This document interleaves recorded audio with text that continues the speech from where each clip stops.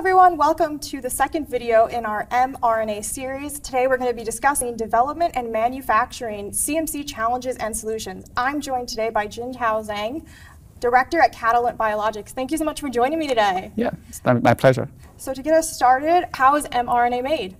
Well, mRNA was produced using a cell-free in vitro transcription process. Basically, we use RNA polymerase to assemble a string of nucleotides together based on a DNA template. mRNA production is very fast in nature, as there's no need to wait for cell to be grown. From a unit operation perspective, industrial production can be divided into IVT reaction and the purification process. The IVT reaction typically are very quick, completed within a few hours. Additional steps, including RNA capping, poly A tail addition, and template digestion, are also frequently incorporated in this step as well. So both unmodified and modified nucleotides can be used in reactions. The goal of purification step is to recover products while reducing the key impurities produced in the IVT reaction. The common concerns in this step we need to be removed include endotoxin, residual enzymes, and residual DNAs, and double-stranded RNA as well. So we incorporate several chromatography steps and tangential flow filtration to remove the product impurity, all concentrate at the end. So I'm sure you have a lot of knowledge on this. What are some of the unique challenges associated with mRNA development and manufacturing?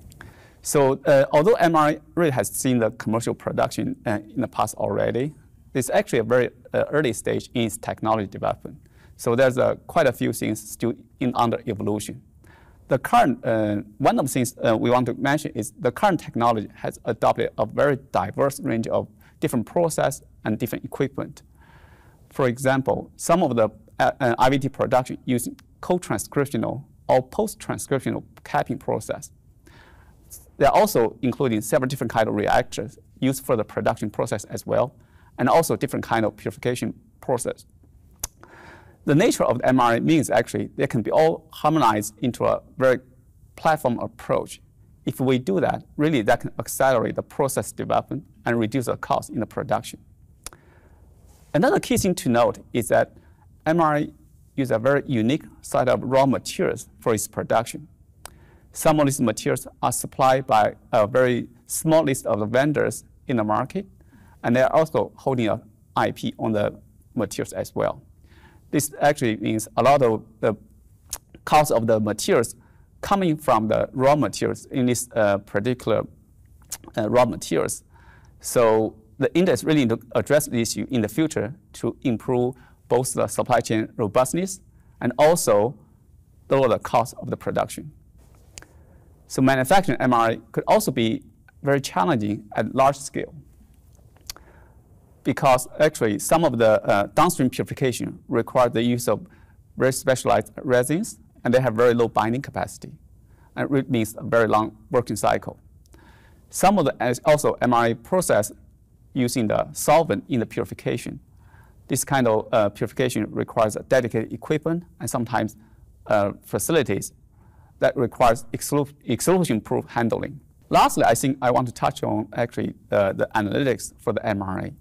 It's very worth noting that mRNA is a very large molecule compared with other modality. For example, a typical mRNA is about 5,000 base. This is about over 1.6 million daltons. Well, for example, a mAb is only about 150 kilodalton. With this 10 times increase in molecular size, the degree of complexity increased drastically, and the ability to understand the quality of the material also become more challenging. How is the industry addressing the challenges that you sort of brought up in your previous question? Since the approval of the mRNA-based vaccine, really there has been a very acceleration in the industry for the development of mRNA. So there are a lot of players trying to solve the problem we discussed.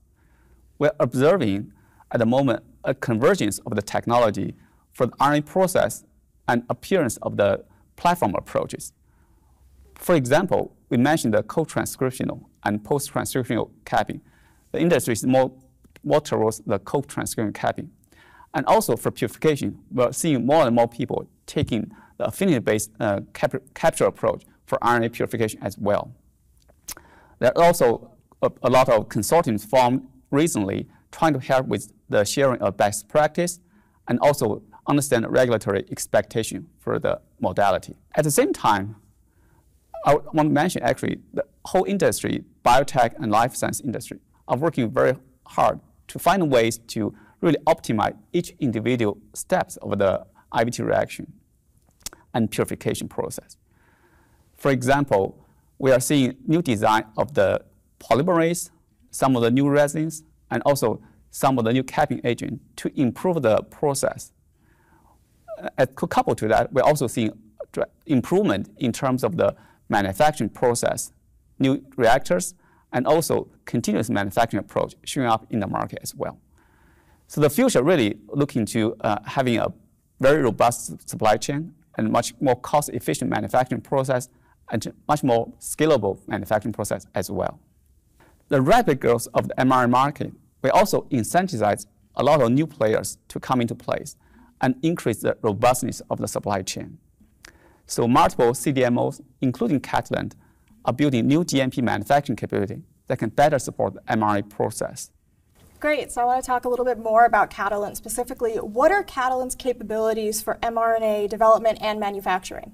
So Catalent has really integrated the development and manufacturing capability for the mRNA. We have both the plasmid DNA, messenger RNA, lipid nanoparticles, fill finish, and clinical supply service to cover the whole beginning to end.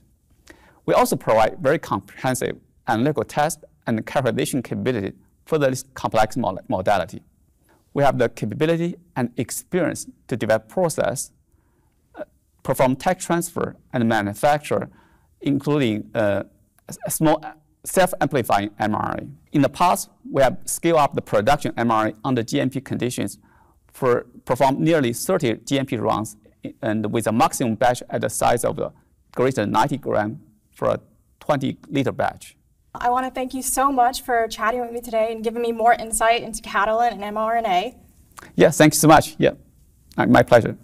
Stay tuned for the next video in the mRNA series.